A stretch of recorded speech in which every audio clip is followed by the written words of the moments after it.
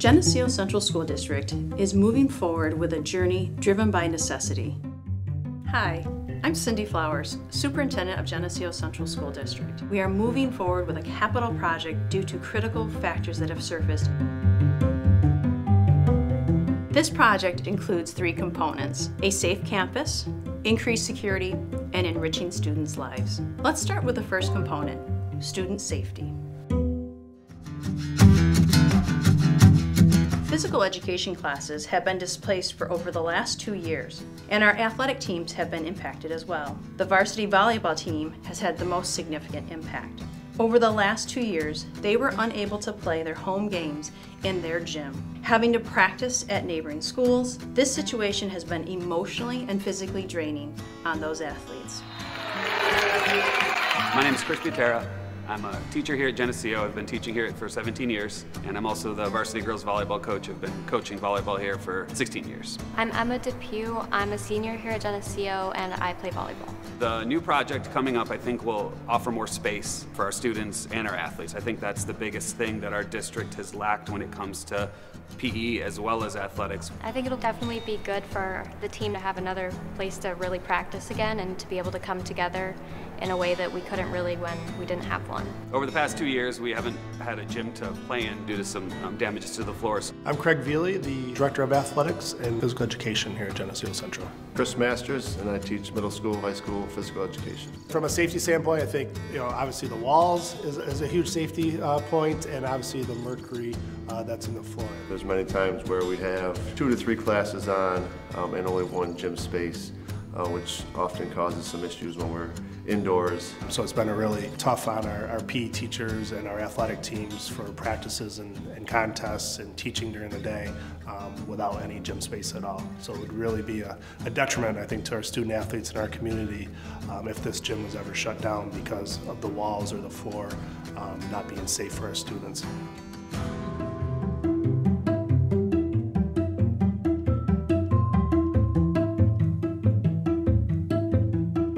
This past season, we had no home games. We played all of our games on the road. It definitely made for some longer nights as far as practice. We never got home as early as we would. It added 30 to 40 minutes, if not hours. And it was a lot of constant communication between athletic directors, coaches, players, parents, transportation issues. Pretty big struggle the past 2 years not having any facilities to practice in. Yeah, it was definitely difficult having some of my junior season cut off and then my whole senior season not having a gym for that. We didn't have a locker room either. That was something that was definitely a struggle for everyone. There was a lot of other things that I don't think people thought about, like us moving all the equipment that we've ever bought for the program to different schools every time we had to practice or play different games there. Having parents and fans try to travel to come to games as well. You know, they couldn't come to games in town. We were fortunate enough to play at the college a couple times, which is great, but it's not the same as playing at your school. It's going to open up a lot more opportunities to the community to be able to use the gym. When we have tournaments or scrimmages, we'll be able to invite more teams if possible, just having a larger space to work with. Let's talk about enhanced security. Our current project includes a secure vestibule, which would have a 3-step process. They would have to be buzzed into a first vestibule. They would then have to state their purpose for visiting our school. They would then be allowed to enter into the second step of our process.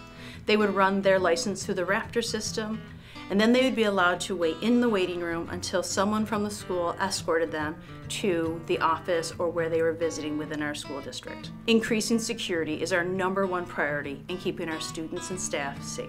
Another component of enhancing our school security is relocating the SRO's office to the front of the school. This provides immediate visibility and law enforcement presence to help us with our safety and security goals. My name is Joe Hopper. I'm the School Resource Officer for the Geneseo Central School District. School security is the #1 focus for school districts.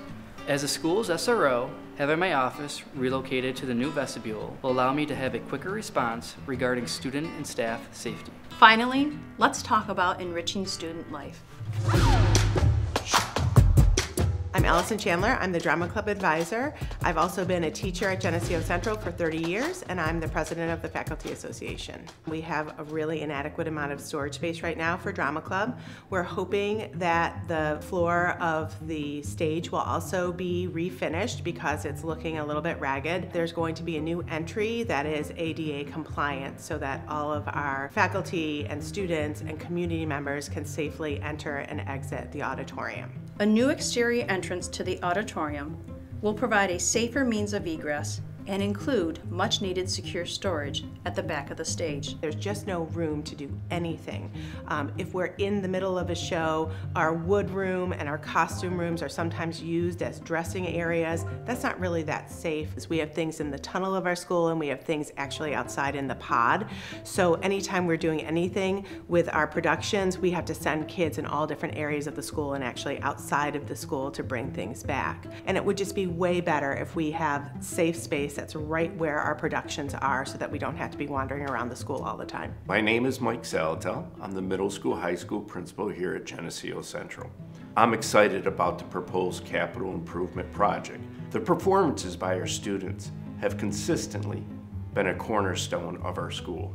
The proposed improvements included in the capital project will allow our fine arts program to continue to grow and shine. Sam and Will have been in our drama club for 7 years, and their responsibilities were being part of the crew. They have tremendous knowledge of the ins and outs of all the work that it takes to put on the quality performances we do. Tell me a little bit about some of the disadvantages that you have experienced. Some of the biggest issues we have are space. Compared to other auditoriums and other performing centers, our space is very limited. Well, I think with a better space, it'll give a lot of our people on crew and on the stage a chance to better express themselves. It's difficult to find where everything is. With a bigger space, we'll be able to have better labeling, safer storage. We'll really be able to use the space as it's intended to be used as a backstage. Safety is a big thing.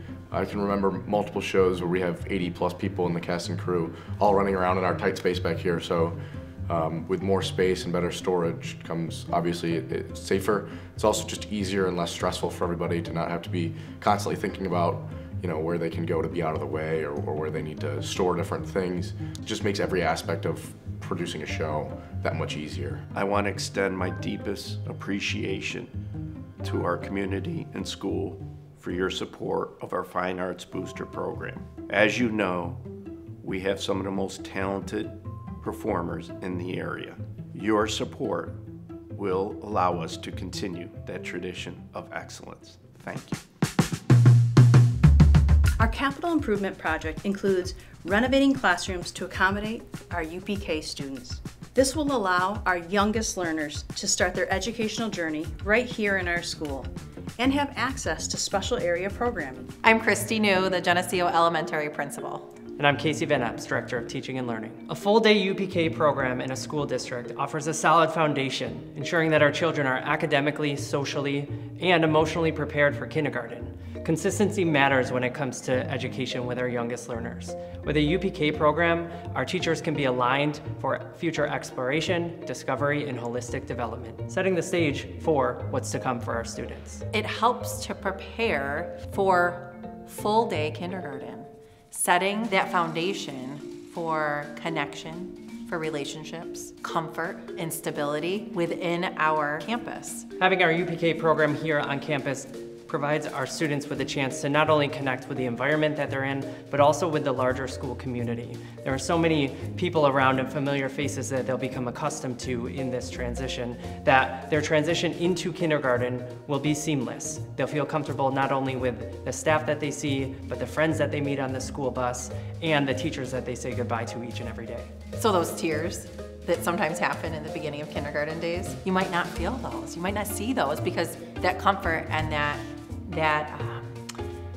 love for the educational environment has been established. They're ready to come in. They know the routines, they know the hallways, they know the locations of where they're going, and most importantly, they know one another and how to be a student. Bringing this experience here to our Geneseo campus not only provides that emotional support for our kiddos, but also paves the way for future academic success.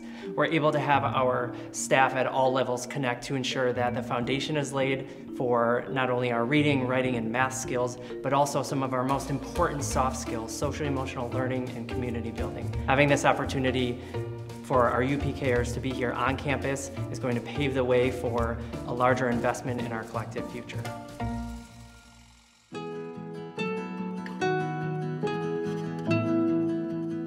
The capital improvement project does come at a cost for our taxpayers. The total cost of the project is just over $28.3 million. This project will allow us to provide a safe campus for our students, improve security, and enrich students' lives. Hi, my name is Mike Tonelio. I'm president of the Geneseo Central School District Board of Education. The remedial solution is temporary, but it did give us enough time to evaluate the project and to determine our long-term needs. And that is the project that we are proposing to you in January 2024. The new capital project request will address the permanent solution for the gymnasium and bring our facility up to current codes in safety, security, and programming. We realize this adds to the cost of the project, but after evaluating approximately 14 different design options, we believe the collective improvements will maximize the educational benefits to our students and minimize the costs to our community. On behalf of the Board of Education, we thank you for your past support, and we look forward to your future support. Thank you. We invite you to learn more about our capital project. On January 22nd, we will have a public hearing in the Middle School High School Media Center at 6 p.m. The capital improvement project vote will be just outside the McCarthy Auditorium foyer on January 30th from 8 a.m. to 8 p.m. We look forward to seeing you come and cast your vote. Together, we can make Geneseo a place where our students grow and thrive. Your participation matters. Thank you.